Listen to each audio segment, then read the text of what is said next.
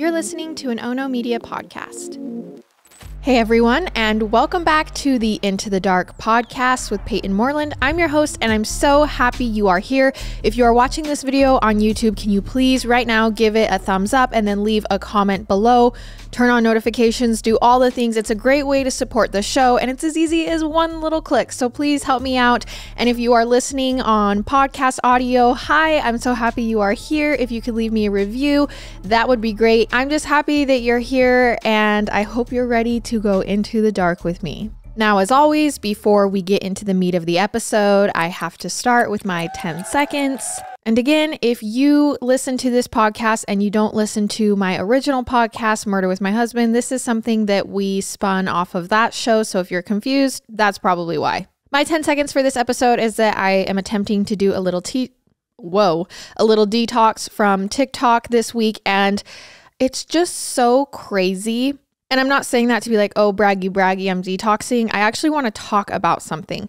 It's that whenever I try to limit my time on an app, but I leave the app on my phone, or I try to detox from something, or I just want to be conscious about my use of social media, it is crazy how often my fingers just naturally go there and click it anyways. It is such a habit, like an addiction, social media addiction. It is hard for me to not click things. I have attempted numerous times this year to not do screen time the second I wake up, to get out of bed, literally just plant my feet on the floor before I touch my phone. And I have failed every single time. Social media addiction is so real. And I just find it so interesting, and it shocks me. It shocks me to my core every single time that I attempt to do one of these things, to realize how big of a role it plays in my everyday life. And I am fascinated by the psychology behind that. How this fake online world is such a reality in my life. And I don't know if you can relate to that or understand even what I'm saying about your fingers just like subconsciously going there. Leave a comment, let me know. It's been crazy. All right, with that being said, let's jump into the episode. And I did want to give a little warning. This episode includes discussions of murder, so please listen with care. Now, there's something people say anytime a gruesome crime happens in a small town, and it's that sort of thing doesn't happen here. And of course, that sort of thing can literally happen anywhere. There's no such thing as a community that's totally free of murder. But Tallahassee in the 1960s really did feel like it might be the exception to that rule. And that might sound surprising if you're thinking of what Florida's state capital is like today. But in the 1960s, Tallahassee was a fairly small city with a population of about 40,000 people. It was growing rapidly, and all these chain restaurants were popping up across town. New people were moving to the community, and the whole vibe was actually changing pretty rapidly into the Florida we know today. But most of the long-term residents still lived like they were part of a rural community. The sort of place where, as they say, violent crime wasn't supposed to happen. People never locked their doors at night. They'd wake up in the morning and chat with a neighbor before grabbing a newspaper off their front step. Children played outside after dark with no adult supervision, and nobody thought it was necessary. Everything felt quaint and warm. And I bet if you asked Florida people in the 60s, they'd have no idea that Florida would become such a big part of the true crime genre in 2024. But let's back up to when grisly crimes started to happen here. So on the night of Saturday, October 22nd, 1966, when Florida State had a big football game, everybody turned out to cheer on the home team. Well, not everyone. Two sisters, Norma, who sometimes went by Jenny, and Judy Sims, both accepted babysitting jobs for the evening. So the families they worked for could go see the game, and the two girls could make some pocket change. So Jenny and Judy were part of a warm, loving family of 5. The girls got along well with their neighbors. They spent a lot of their afternoons playing outside. There was a wooded area behind their house, and it was the perfect place for games of make-believe. Their father, Robert, was very respected with a cutting-edge job where he worked with computers. They all were regulars at the church, and their mother, Helen, also worked there. Plus, she was a wonderful pianist who sometimes played beautiful music on her lunch break. The oldest girl of the family was 17-year-old Jenny, and she was looking forward to graduating high school soon. And then her 16-year-old sister Judy wouldn't be too far behind. And then the youngest girl who isn't babysitting on this night was Joy. She was only 12, so too young to pick up a babysitting shift. So only the oldest two girls went out to babysit, and Joy stayed home with her parents for a quiet Saturday night in. So as far as Jenny was concerned, the night started off feeling normal. She went to her babysitting job and everything went great. Afterward, the family took her back home to her house at 641 Muriel Court. It was 11 p.m. when they pulled up. Jenny had actually beat her sister Judy back. Remember, they were on separate babysitting gigs. So she pushed open the front door, never imagining the horrible scene that she'd find inside. On her way to her bedroom, Jenny noticed that her parents' door was cracked open. She didn't think anything of it, but she decided to poke her head in and just say hi. Instead, she pushed the door open a little further, and that's when she found her family. Well, her parents and her youngest sister. And it was clear they'd been viciously attacked while the other two sisters were babysitting. Her father was sitting in a chair, tied up with several neckties. They were wrapped around his hands and ankles, plus one was over his eyes, kind of like a blindfold. He was wearing his pants and an undershirt, but no shoes, like someone had interrupted him while he was getting undressed for bed. And there was a bullet hole in his head and blood pooling around the chair. But somehow he was still alive. And so was Jenny's mother, Helen.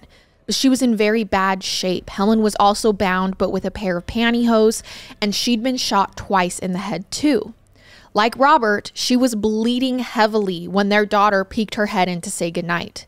Blood also pooled around her on the floor, and again, it seemed that someone might have interrupted her right as she was about to turn in for the evening. She was fully dressed, other than her feet, which were bare.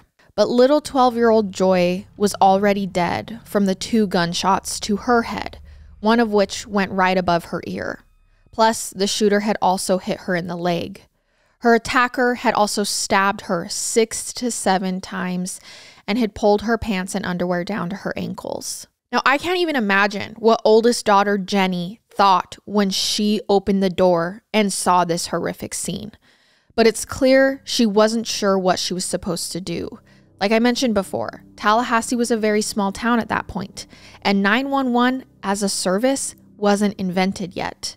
The very first 911 call wouldn't be placed until a little over a year later, so we were literally almost there in 1968. There was no central number that Jenny could call to reach the police and ambulances and everyone else she literally needed to talk to. Her parents were barely holding on. So instead, she grabbed a phone and she called a neighbor. Maybe she hoped that if an adult was involved, they could take charge and sort everything out. But the neighbors didn't pick up.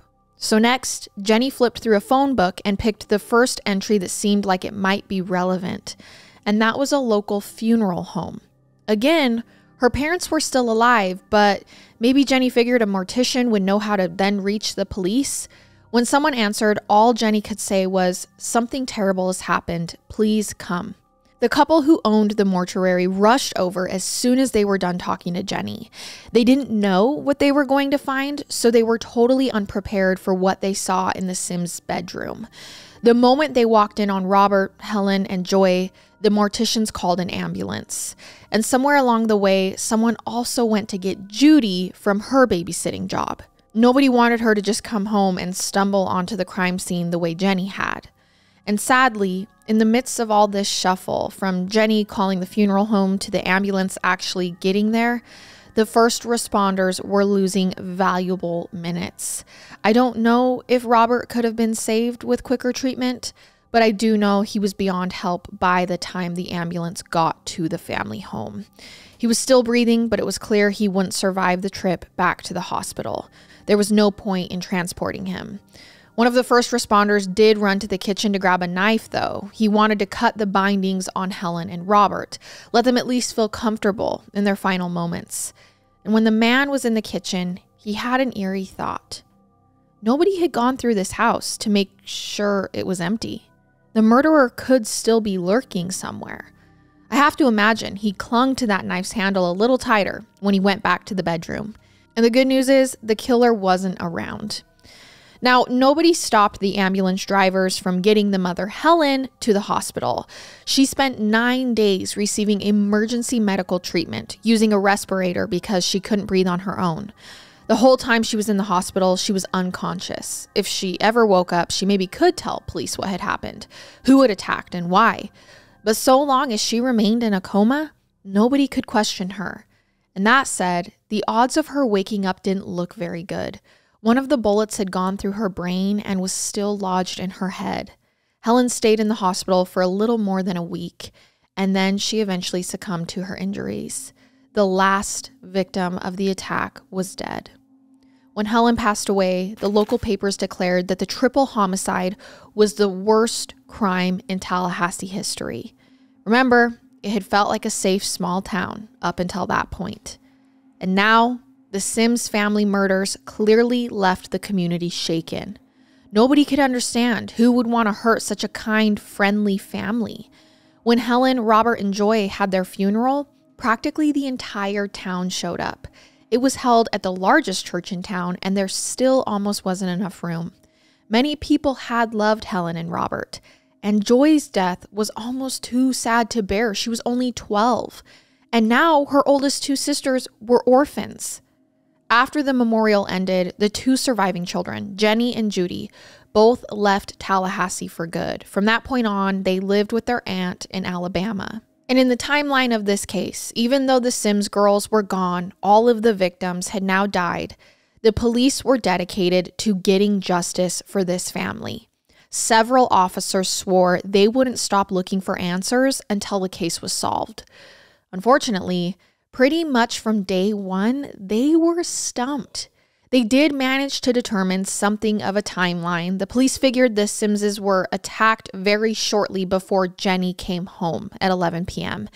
As in, if she'd gotten back just a few minutes earlier, she may have stumbled onto the attack, been killed too.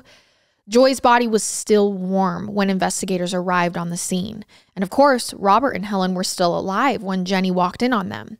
The police could also tell that the murders had been incredibly efficient.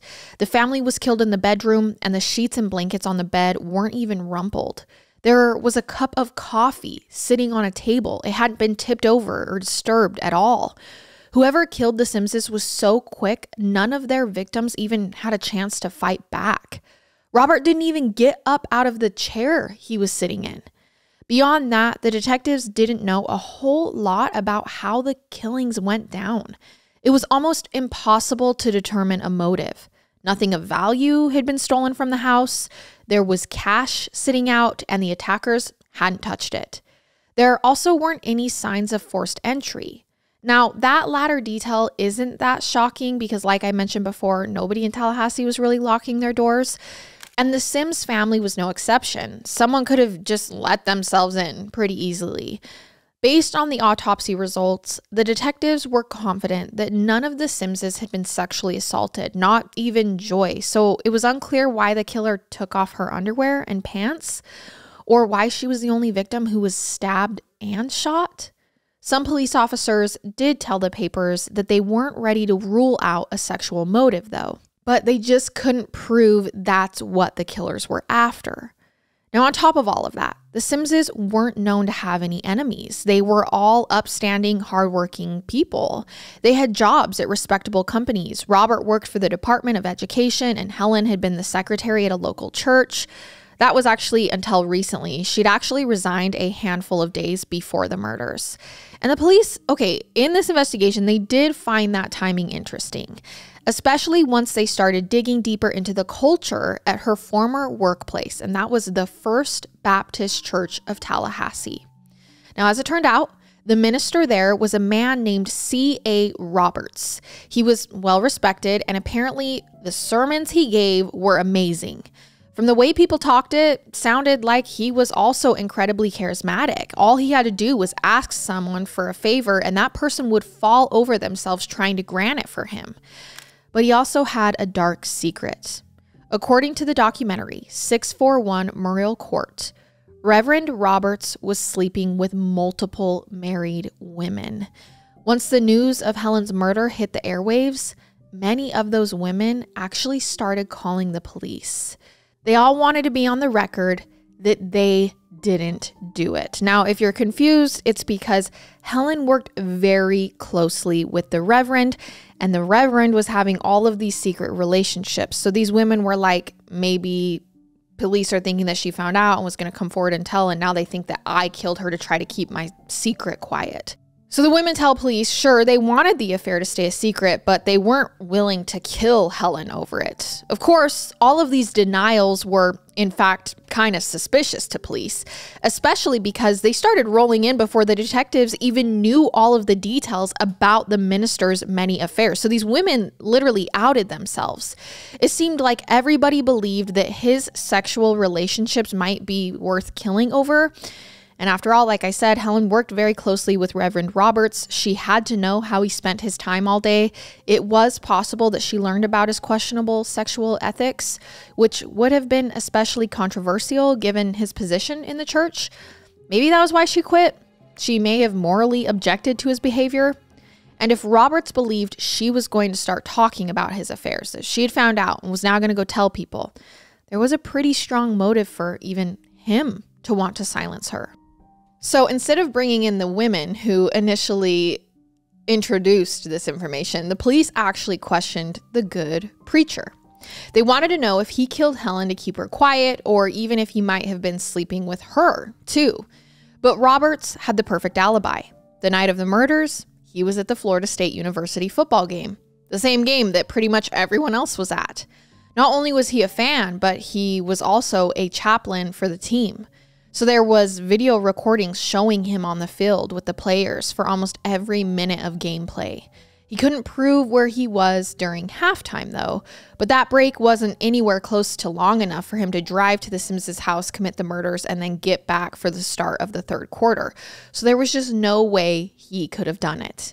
So the investigators turned their attention to other possible suspects, like 16-year-old Tommy Fulgham.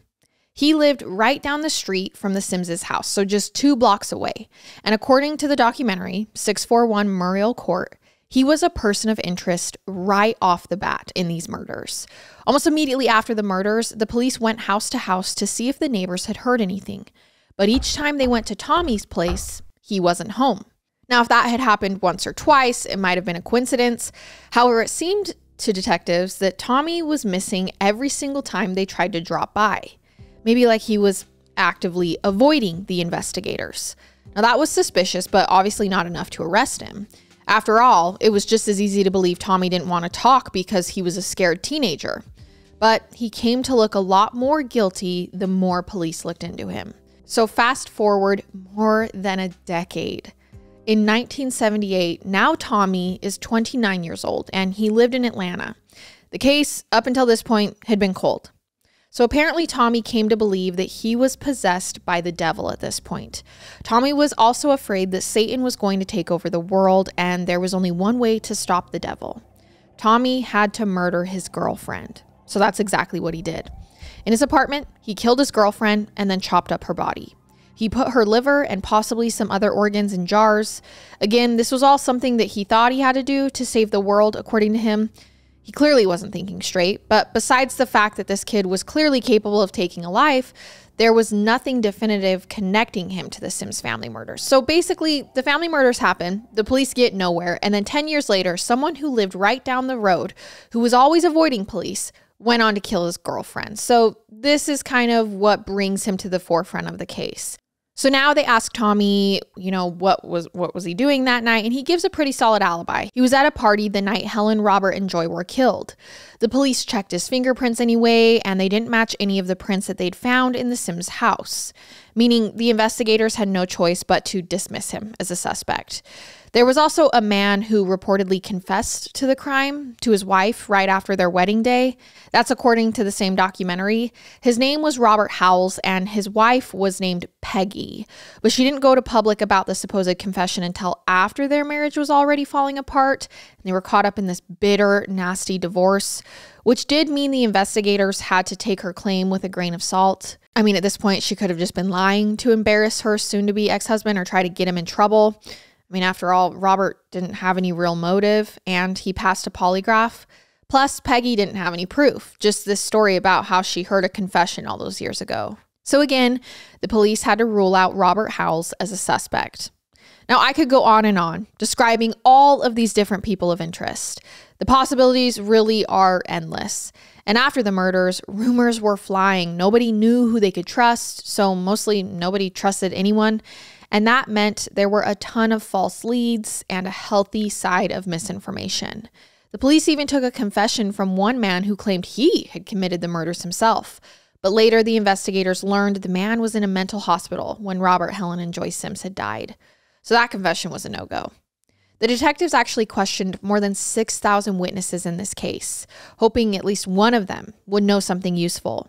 And I hate to tell you this, but nothing has ever come of it because the Sims family murders are still unsolved today. And typically when we have an unsolved case, I feel like we have a thread or two to go on, but there's literally nothing.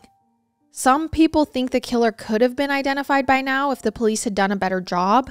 When the family was first discovered after the attack, the sheriff's department did a poor job of securing the crime scene. They just didn't know how to handle a murderer. Some officers even brewed a pot of coffee in the Simses' kitchen.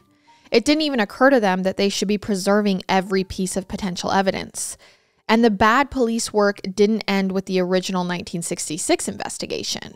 In 2016, an assistant state attorney was fired because his employers believed he was planning to write a tell-all book about the Sims murders. Supposedly, he was using some confidential information, which he had access to through his job, as a source. The assistant state attorney, Jeremy Mutz, denied all of those allegations. He insisted that he never even thought about publishing anything about the Simses. That said, he did already have some true crime credits under his belt. He'd published books on some other cases using a pen name. But here's where things get weird.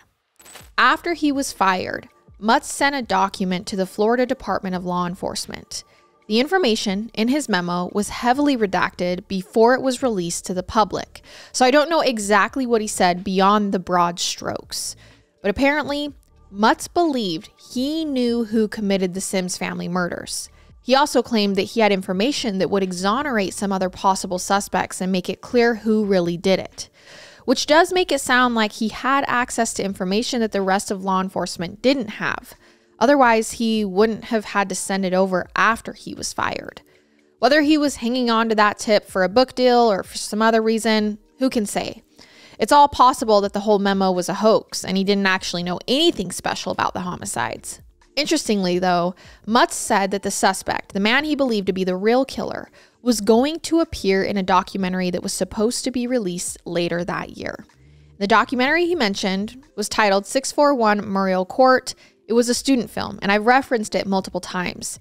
Now, I know you might hear that it's a student film and assume this was some amateur production, but the story behind the movie is kind of fascinating in its own right. So basically, a trio of grad students were supposed to make a documentary for one of their classes, and they decided to profile the Sims family murders. It's unsolved, it's this major case, and they ended up connecting with a historian who was considered an expert on the case. Now, that historian actually believed he'd solved the murders. He just didn't have the authority to arrest anyone himself. So he agreed to meet with the students and share the information he had. So the students are like, oh, we have a great lead here. And this included thousands of pages of police documents and case notes. He also had hours of raw footage of interrogations. It's kind of like a modern day podcast in a way, a podcast that does a deep dive on a case.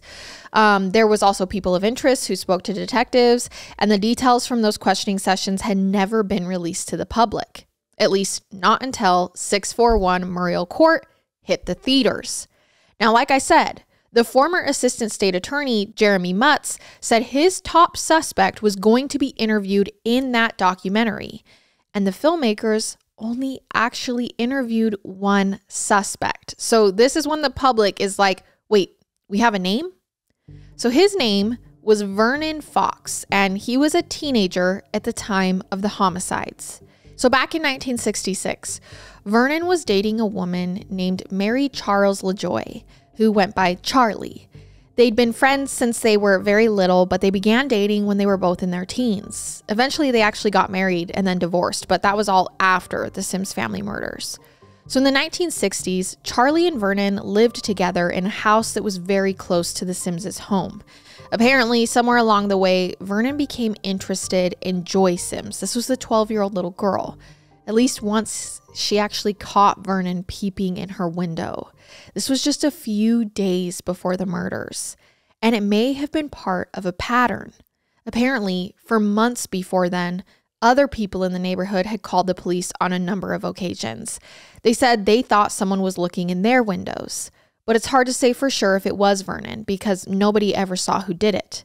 So the documentary said that when it came to the night when Helen, Robert, and Joy were killed, Charlie and Vernon didn't have a consistent alibi. In different interrogations, they each said different things. At one point, they claimed they were at a drive-in movie that evening, but neither could agree on whether they stayed for the entire thing or if they left early. Another time, Vernon actually said his alibi was that he drove to the woods with Charlie so they could have sex. However, when the police asked Charlie about that, she insisted she and Vernon weren't actually sexually active at the time. So now, at one point, a few years after the murders, Charlie approached a sheriff and said she wanted to talk about the Sims homicides. So she was involved way back then. This is way before the documentary comes out. Then she went into an interrogation with him that lasted for hours. And at one point, she said she was inside the Sims' house the night of the killings. But then she walked that statement back. She said she couldn't remember, which was odd. You'd think you'd recall something like that. Later on in that same interrogation, she asked some loaded questions, like this. If she were to confess, what would happen to her? Would she definitely go to prison, or could she negotiate something nicer? Maybe she could go to a nice mental health institution if she could convince prosecutors that she needed treatment. As soon as the sheriff said she'd definitely end up behind bars, Charlie became a lot less talkative. Now, while her behavior in the interrogation room was suspicious, it didn't count as hard evidence. That sheriff later told a local historian that he thought Charlie and Vernon did do it. He just didn't have enough to arrest them.